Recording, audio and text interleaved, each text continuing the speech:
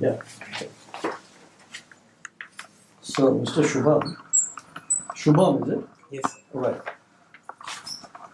You know, in the joint Indo-US statement during the President Trump's visit, there was a reference being made to what is known as Blue Dot Network. What is this Blue Dot Network? So Blue Dot Network is a private sector-led network which focuses on capacity building and transparent infrastructure building, which is in contrast to the Belt and Road Initiative by China, which is based on debt trap diplomacy and is quite opaque in nature. So, is this being considered, the Blue Dot Network, is it being considered as a counter to the Chinese BRI or over? I wouldn't say, sir, it can be a counter because BRI is the scale at which BRI is working and the kind of resources which Chinese are pumping in. It cannot be counted by just a concept of a Blue Dot network. But if when looked at in the context of, if we look at the overall thing, for example, India and Japan with the Asia-Africa Growth Corridor, the Blue Dot Network, etc. These things at least bring in a narrative which can at least counter BRI. Okay, so now reference is made to the BRI, the China-Pakistan Economic Corridor. China is spending a lot of money in that, isn't it? So why? What is the significance of this corridor for China? So China has been pumping a lot of money. It's about $60 billion in China-Pakistan Economic Corridor.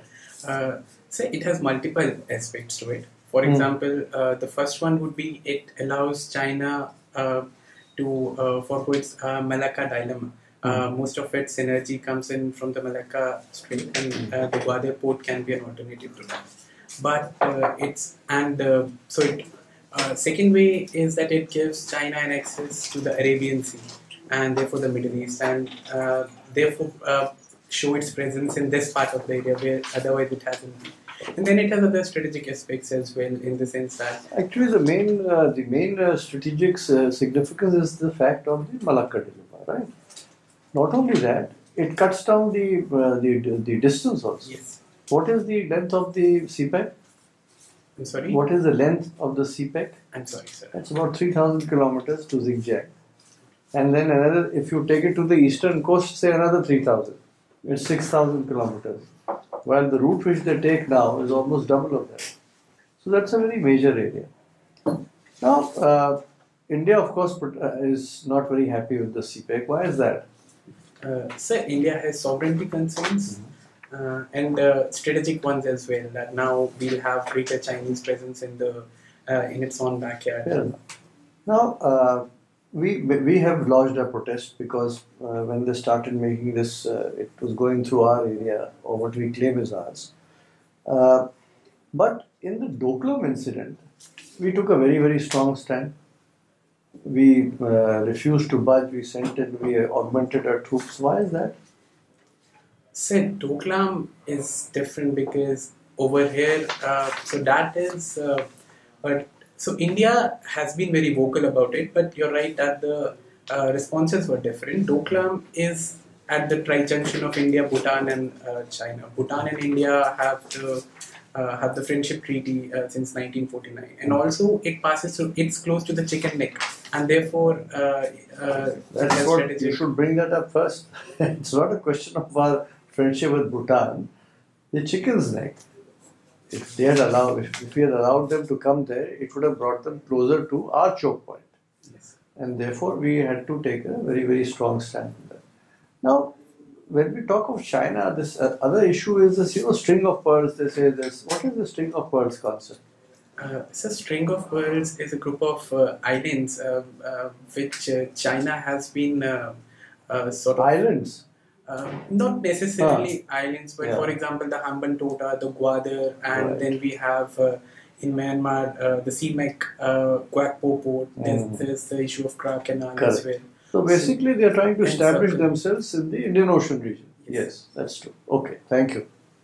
You're with the Indian Oil and in a permanent job, and you're earning a handsome salary.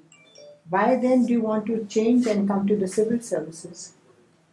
Ma'am, Indian Oil is a great job, but there are two prime reasons for coming into civil services. One is the job satisfaction and the job diversity.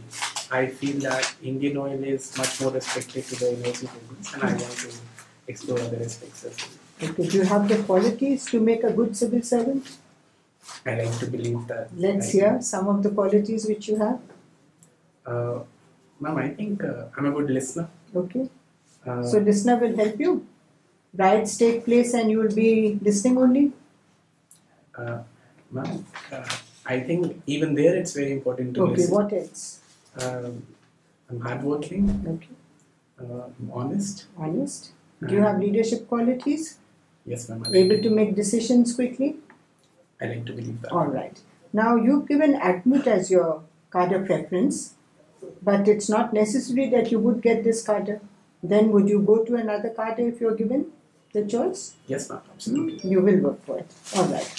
Now, tell me something about, just mention some of the internal security problems which our country is faced with today. Just mention them first. Ma'am, there's a problem of extremism, which is manifested in different forms. We have left-wing extremism, and there's religious extremism. Then I would say the border issues as well. It has internal connotations as well. And I would say even this, or democracy, if we see the greater criminalization of politics, I also see it as a soft internal security issue as well. In a way. So, yeah. What about black money? You don't see black money as a security problem? Terror funding? Apologies, ma'am. Black money, money laundering, etc. Okay. If I were to ask you what are the global challenges that we are faced with, could you name a few challenges? Like we as a country or as? Globally, everyone's faced with the same challenge. Recently, ma'am, it's been the coronavirus. Okay, yes. It's a global potential pandemic. Yes. Second is this growing, what the external affairs minister said, growing inwardism and What growing about, nationalism. alright, what about climate change? Like, You don't see that as a threat? Yes, ma'am, definitely. So is anything being done regarding climate change? Any conferences that you're aware of? Yes, ma'am. We recently had the COP25 in Madrid, and we have another one lined up in Glasgow, COP26. So what is being done here? Ma'am, after the Paris Accord of 2015, we have Some intended, yes, go ahead. so we, all the nations were asked to come up with their plans for 2030, and now we are trying to make a rule book as to how the emissions will be counted. Then there's also the issue of trading, and then financing of the climate. Then there's about climate justice as well. So why are we so concerned about warming, global warming? Ma'am, so global warming would mean melting of the polar ice caps, which would increase the sea levels. Secondly, it would also mean that, so if the mountains are melting, it would have direct impact on the entire ecology and ecosystem. And the fresh water also, the availability of fresh water? Yes, ma'am. Submergence of land, and then it would even have adverse effects like has been manifested in the recent forest fires, irregular monsoons, etc. So we could be potentially looking at a sixth mass extinction as well. All right, thank you. What are the federal features of a constitution which are present in our constitution? Some of the features which are required for a federal constitution. Sir, we have a written constitution. We have an independent judiciary. Then we have the Schedule 7, which separates, which has the state list, the central list, and the concurrent list. Then there's also rigidity in the constitution, even though it's flexible as well. So in that sense, yes, rigidity. We stop here. It's all portions of the constitution, all provisions are not rigid. there are specific provisions which are listed in Article 368. And what is the connecting thread? What connects all these features, all these provisions which are rigid? So it's the basic structure doctrine which was propounded by the Honorable Supreme Court. Basic structure bars amendment altogether. Am I correct? Right, sir. But I am talking of some provisions which are rigid and can be amended, not like there. You are aware of Article 360? Yes, sir. How the Constitution is amended? Right, sir. With a special majority in And? both the houses. So there Can also be by simple majority. yes, sir. There are some things which can be by simple. Which provisions are rigid and why? Sir, if I'm able to understand the question correctly, No, all these provisions which require ratification by the states. okay. What connects those provisions? I'm They sorry. touch upon the rights of the state. Okay. Okay, now 44th Amendment. Why is it important? So 44th Amendment was important because it undid some of the potential, some of the steps which were taken in the 42nd Amendment. So in that sense, it brought in stability once again to the constitutional scheme of things. Okay, Government of India Act 1935. What we have borrowed from that for our constitution? Sir, we've borrowed a lot of things. In fact, the basic skeleton is probably the Government of India Act of 1935. We have for example, the Schedule 7, the demarcation between the center and the states. Then there was, we still have the post of governor, which was also in the Government of India Act. Okay, you tell us about some of the laws that we have today to deal with corruption. Sir, there's the Prevention of Corruption Act. There's also the Money Laundering Act. We recently passed the Lokpal Act. And fugitive Offenders. Now you tell us about the amendments that were introduced recently to the prevention of corruption. I'm sorry, sir, I cannot recall. Okay. the provisions. You're working in Indian Oil, so your organization has a lot of tendering. Correct? Right. Tenders a lot.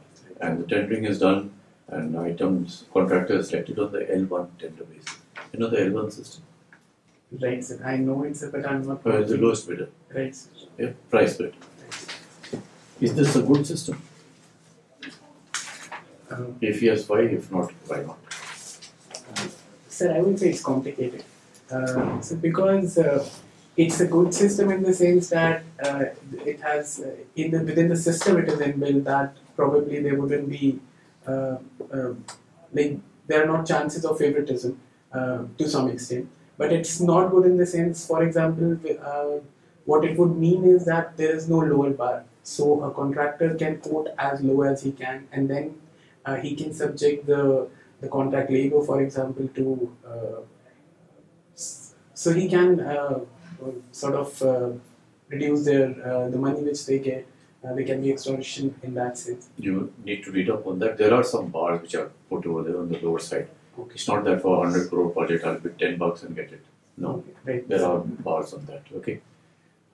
Related to that, there was recently 2 days back an article that the L1 system may undergo a change. Did you read about that?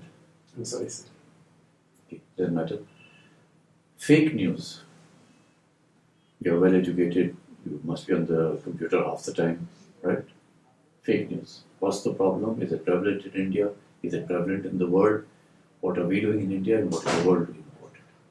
Very briefly. What is it firstly? So fake news, as the name suggests, is news which is not right, which is bogus. So I think the problem has increased because unlike the 1990s and the 2000s where we had the conventional newspapers and the broadcasting channels, now we have the advent of social media. And the characteristic feature of social media is that not only is everyone assimilating information. But my question was, that is answered. Now tell me the second part. What are we doing about it? If we dislike it, what are we doing about it? Does it exist in the rest of the world, and what is the world doing about it? 3 other questions in the next 5 minutes. Sir, what are we doing about it? Sir, the government of India is collaborating with the social media companies, and we are putting in place a code of conduct, and there's also regular monitoring, technology-based and manual. So we are working on that, but it's again complicated because we have to balance it with Article 90. It exists in the rest of the world. Right, sir. It does exist. In fact, what is the rest of the world doing about it? Sir, once again, we are just evolving as a. In fact, entire world is kind of trying to solve this problem. So we have the United States as well. There was a Cambridge Analytica scandal. So everybody as a country, as a world needs to come together and sort of develop these guidelines. And I think it has to be a technology based. So let's get back to it, because now it's a different perspective on the same issue. You said we have to balance what we are doing with Article 19.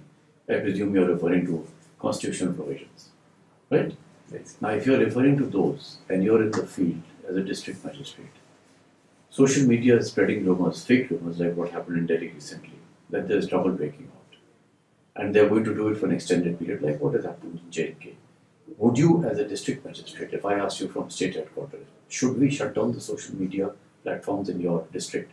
Would you recommend that I do it, or would you match it against Article 19? If that is the right article to start with. There are other articles also. What would you as a district magistrate suggest? Sir, My thing is not for 1 day, it's for 1 month. My question to you. For 1 month. Sir, I would say as a district magistrate, my first and foremost responsibility is law and order. So I have to see the situation on the ground. What would you recommend? It has already led to a few deaths. If it has led to a few deaths, and if the situation is volatile, at that very moment, I would recommend. What happens to the need to balance? Sir, You have taken, when you join service, you take an oath to the Constitution, to all the articles, all the lengthy articles. What happened to that?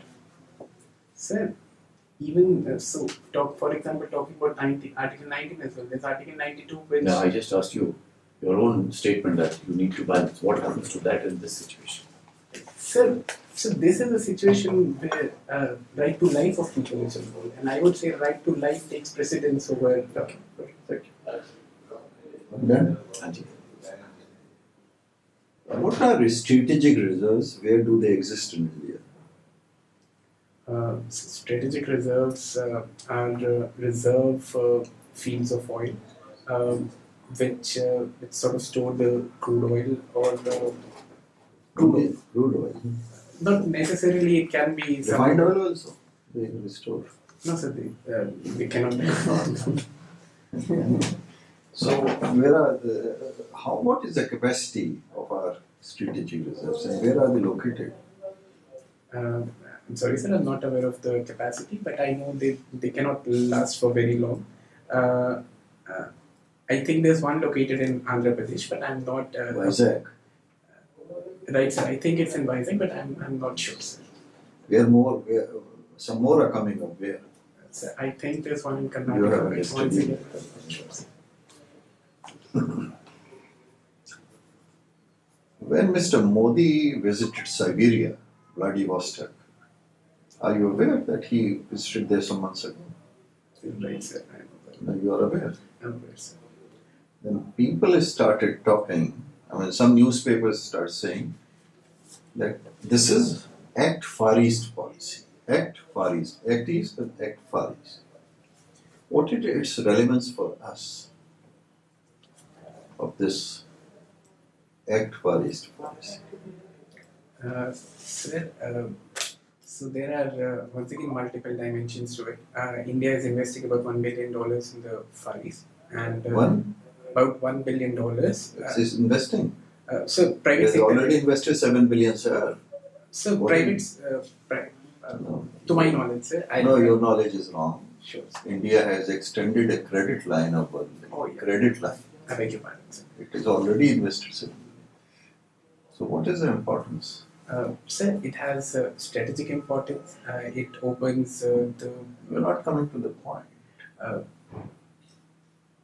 Sir, You're connected with oil.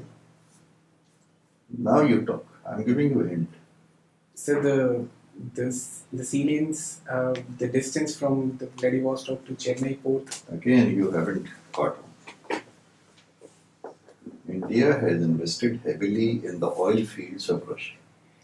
In Siberia, Sakhalin-1. Have you heard of it? Yes, sir. $7 billion. India is lessening its oil dependence on Middle Eastern countries and developing its stake here. In which companies it has taken a stake, or in which oil fields? It has bought a stake. So Rosneft. Hmm? With Rosneft. With Rosneft. Yes, Rosneft is a company. Yes, sir. But tell me the fields. Sorry, sir. No? Sakhalin-1, Yes, sir. Vankor. Vankor is handled by Rosneft. So Vankor is a field. Why are ceasefire violations by Pakistan taking place in Jammu and not in Kashmir?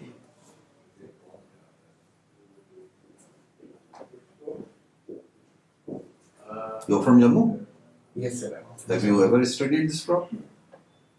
So, I think they take place in. So I believe the idea can be that probably it is less. Last year, more than 2,000 violations took place. 2019. Why all in Jammu and not in Kashmir? I'm not aware of it, sir. I'm sorry, sir. You think you should have studied? I'm sure. You should ask yourself this question. Yes, sir. There is an answer to it. What is the mischief, constitutional mischief, which 42nd Amendment committed? What damage it committed to our India's polity? 42nd Amendment.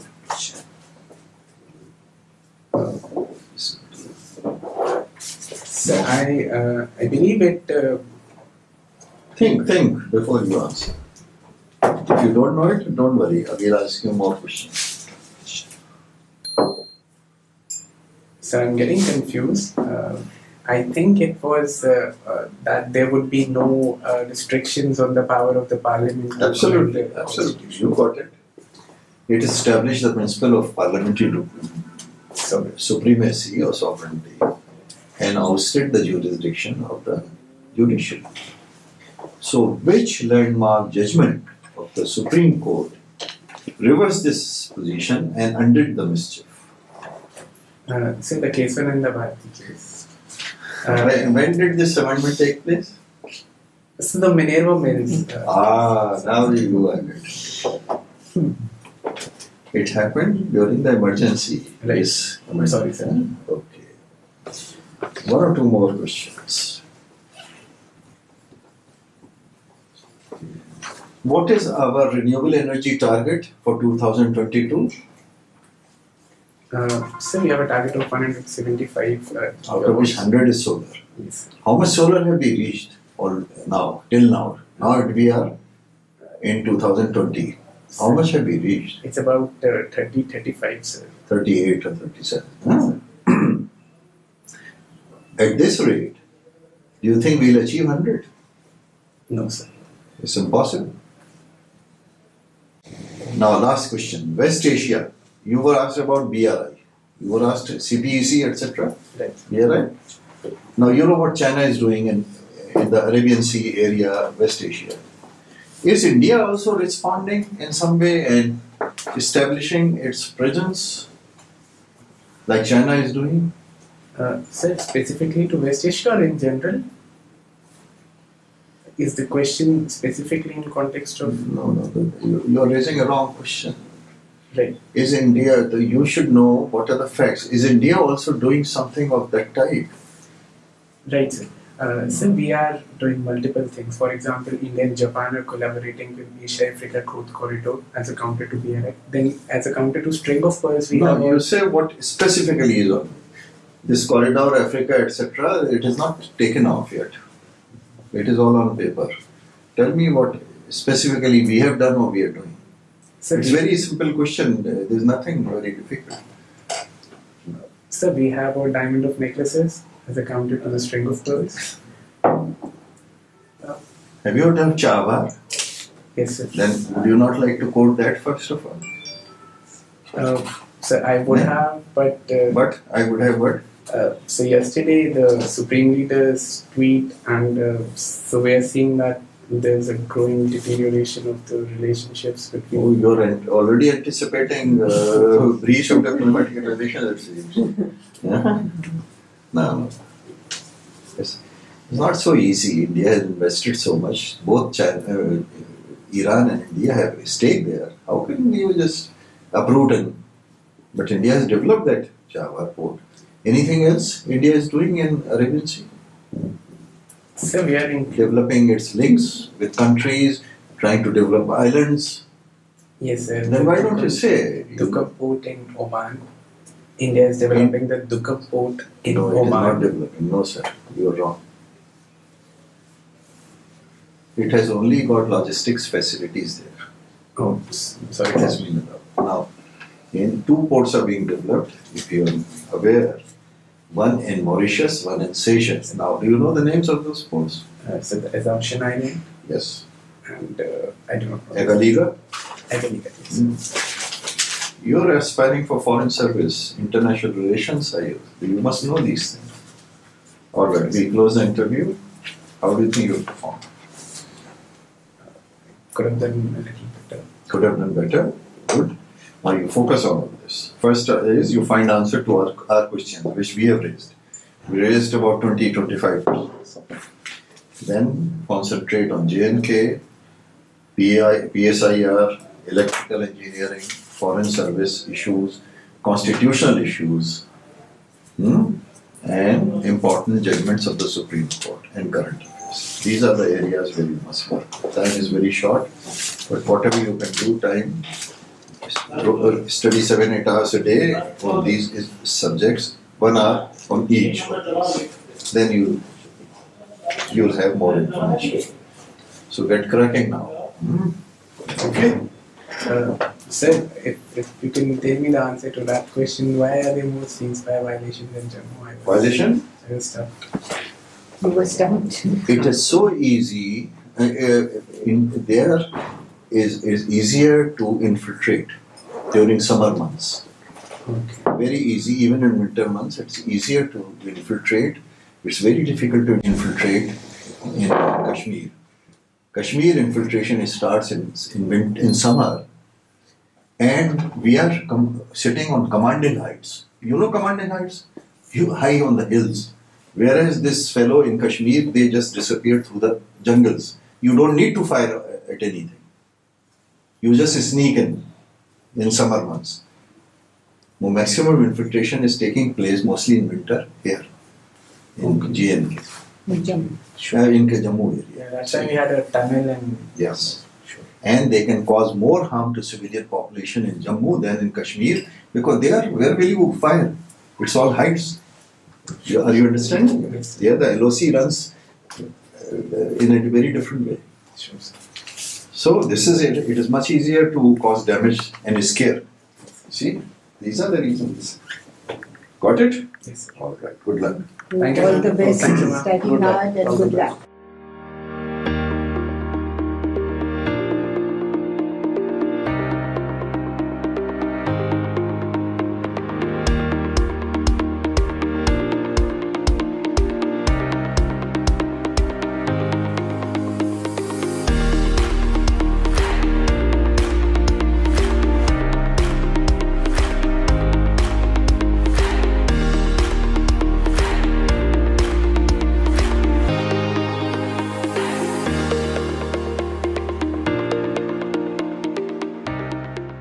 Don't forget to like, share and subscribe to our channel and press the bell icon to never miss an update.